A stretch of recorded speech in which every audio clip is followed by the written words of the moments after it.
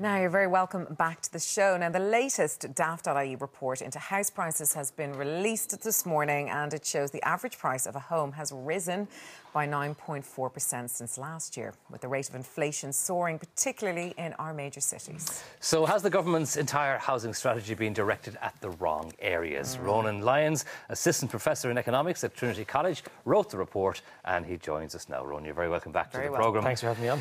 So it seems like we are heading back the same direction we were in the mid-noughties, with the property getting out of the price range of most people.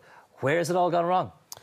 Yeah, I mean, just to put that in perspective, over the last 3 years, we've seen double-digit increases basically across the country on average. The picture does vary a little bit, county by county, and the timing's a bit different. Dublin went quiet for a year after the central bank rules, and now it seems to be back up at close to 10% inflation. But if we had another 3 years, like the 3 years we've just had, many parts of the country would be back at the same prices we saw in 2006, 2007. In particular, the city areas would be back at the peak. And that's very worrying, because that's not a target. In fact, it's the opposite. This is, as we were just chatting before we came on, this is about affordability. Where can you afford to live? And my worry is, going to your question, my worry is that policy has been focused on demand. And I can understand that, because demand means households, and that means voters. So if you say we're going to help first-time buyers, that sounds like you're doing them a favour. But if you give all first-time buyers more money, then, of course, all you do is push prices up, and you don't necessarily have more properties. I had a Christian brother teaching me years ago, and he had this expression that a blind man on a galloping horse across in ring could see that that's going to cause problems. Like, you know, so I mean, if you give everybody the same increase, the same incentive, obviously all it's going to do is push up the average price, and that, I presume, has been a big contributor to the house price inflation we're seeing.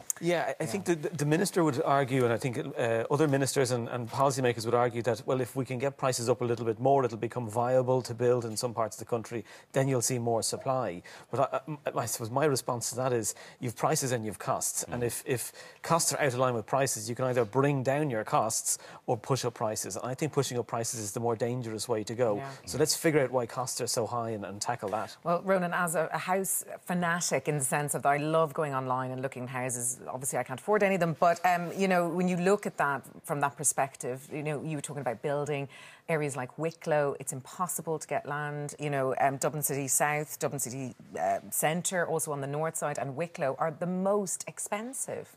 So really, where do we go from here?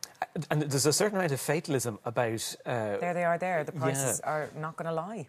There's a certain amount of fatalism about, well, you know, Dublin is a major city and prices have to be higher than in other parts of the country. This is a relatively new phenomenon. If you go back to the mid-80s, prices in Dublin and the rest of the country were quite similar. Now, in Dublin, your 40,000 punts would have got you a smaller property, but it was still 40,000 punts in Dublin compared to the rest of the country. It's only in the last 30 years, and that comes down to land use and how we use land. If you've got more and more people who want to live within, 45 minutes of O'Connell Bridge, then you need to allow building up at some point. And if you look across at the Dublin skyline, or indeed at the skylines of the other cities, we just don't allow building up. I was in this city in Canada called Saskatoon. It's about 100,000 people. And in a city that small, you still had this central business district with a few skyscrapers in the middle. That's a healthy city. You allow building up where it's viable. We've cities that are far bigger than Saskatoon, and we don't have anything like the kind of cluster that they have. Indeed we don't. So the price increases, we're looking about a 40% increase. Is that in Dublin since the trough after the Celtic Tiger collapsed? So the 40% is the national average. That's the increase we've seen on average. But actually, when you go into certain parts of Dublin, Dublin as a whole is up by more than 50% on average, and as are Cork and Galway. And in some parts of Dublin, particularly central Dublin, prices are up by almost 70% from their lowest point. But of course, Ronan, we've got to talk about the wages. You know, most salaries, I mean, the average salary is 37,000. So how can people even afford to get on the ladder, let alone begin to save? Because you're looking at a 6-month window of where banks will need to see savings, and people are just literally on the breadline. And that brings in the rental sector as well. You can't save if rents are more expensive than mortgages. So there's the real shortage of homes. We're building about 15,000 homes a year. We need about 3 times that. The real shortage is actually not in the 3- and 4-bed family homes part of the market. It's in the 1 and 2 bedroom apartment part of the market. And that's quite surprising, Ronan, really, because, I mean, my understanding of it was that people who got caught in the 1 and 2 bedroom homes when the Celtic Tiger collapsed have been stuck there. So, right, if they can, banks are lending again, if they can now afford to get out and buy a small home somewhere, does that not free up the 1 and 2 bedroom apartments for the next wave of startups? If you think about the population as a whole, we're dividing into smaller and smaller family units. So in the 1970s, the average household had 4 people in this country. We're now below 3, and we're heading towards 2. And that's the same in other parts of Europe. We actually have the largest average household size, the average number of people in a family in Europe. But we're heading down. And as that happens, you need more and more 1 and 2 bedroom apartments or 1 and 2 bedroom homes and fewer 3, 4 and 5 bedroom homes. So there is a redistribution, if you want to think of it in that sense. You can shift people around, but we need more dwellings. Okay, well. So supply is obviously the big problem, right? So we need to be building more houses. Is there anything we can be doing to be incentivising empty nesters to downsize? Is there any economic stimulus that can be put in place to help people make that decision? But the funny thing is, and I can say this because I don't have to get elected, in other countries you have a much bigger property tax. Okay. That's the incentive. You get to 55 or 60, the kids have moved out, you look and you say, I'm not going to pay this €2,000 bill just to have the extra spare rooms. I'll downsize.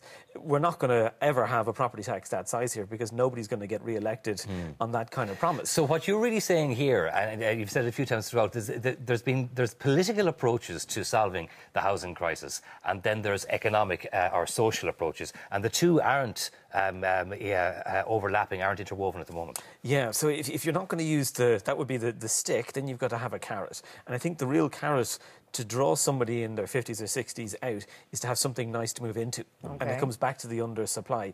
We need to get local authorities, particularly in suburban areas, to allow 3, 4, 5 stories, apartments and townhouses that will cater for people who are interested in downsizing. It needs to be of a kind of home that they're proud to move into, rather than location they want to live in as exactly. well. It has to be close to their amenities. Many do that, though. Many do. Family friends of mine and fathers have. But not enough, I think, is the point. Not enough, absolutely. But it's a new trend, I suppose, for people that are slightly more mature. It is. There was work that I was part of last year for the housing agency that looked at the housing needs of Ireland's older persons.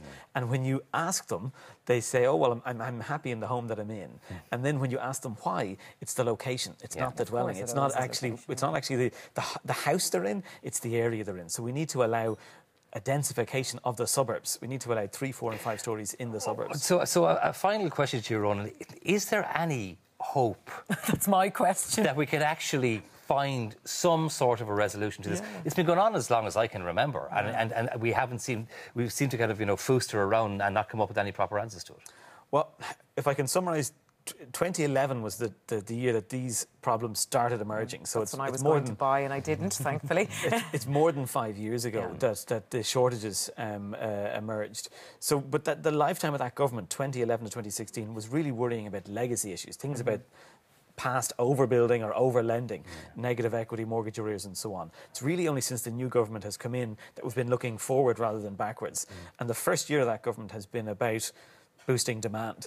Now, I think the measures have been taken. The central bank has relaxed its rules, Help to Buy scheme is in, and there's issues on the rental, there's been measures on the rental side as well. Now that those are in place, I think the government has the political space to start really tackling the supply issues. That's my optimistic version. However, it is going to take time. It'll take 2 to 3 years to get the supply thing sorted. So light at the end of the tunnel, maybe. Hopefully it's not a train coming this way. Thanks very much, Ronan.